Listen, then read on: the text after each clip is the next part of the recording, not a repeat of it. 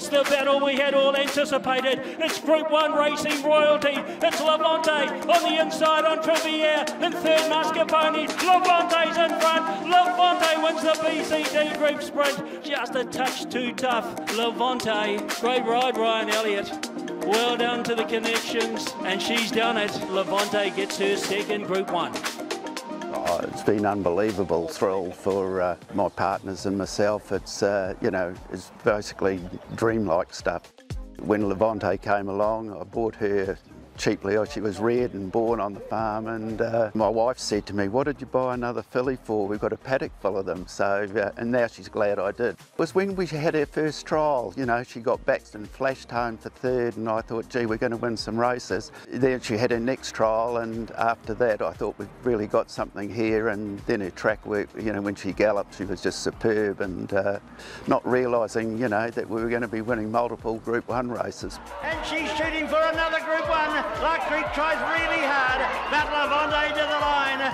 She certainly gave us some scary moments when she was getting back and thought, you know, she can't get up, but, you know, a lot of the time she did get up. Here comes Levante with 100 metres to go from last on the corner. She's bounded to the lead. Oh, she's back in winning form today, Levante. Brilliant.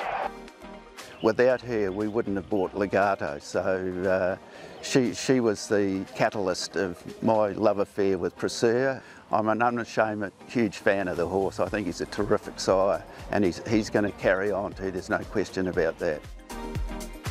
When I looked at her, I just thought Levante, you know, that was the only thing I'd put in my catalogue, you know. I didn't write any other notes about it. And I can remember when she had her first gallop on the grass, Ken and I were watching, and she just flattened and lowered exactly like Levante does, and Ken and I just looked at one another, and it was a surreal moment because we just, neither of us said anything, but I know what we were both thinking. And Ken said to me, "Can lightning strike twice?" And I said, "Well, let's wait and see." And sure enough, it has. Stride for stride, attrition just in front. The filly Legarto is driving at them and got up. The filly, the Kiwi, Legarto. Legarto is the winner. Number 15 has won the Australian Guineas. Look, it was an unbelievable run. Like, she got into a pocket, and I thought she wasn't ever going to get out. It seemed like she was there forever, but to her credit, I thought she might run fourth if she was lucky, but to her credit, and Mickey said you know, he said she just had a huge turn of foot, and he said it was unbelievable what the feel that he got from her. We bred El Segundo. He won a Cox Plate. I wouldn't mind a Cox Plate, but a championship stake over which was the old McKinnon, 2,000 metres. I think Flemington is the track that really suits her because, you know, it just gives her that scope. It's such a roomy big track that she can get clear air there and do her thing.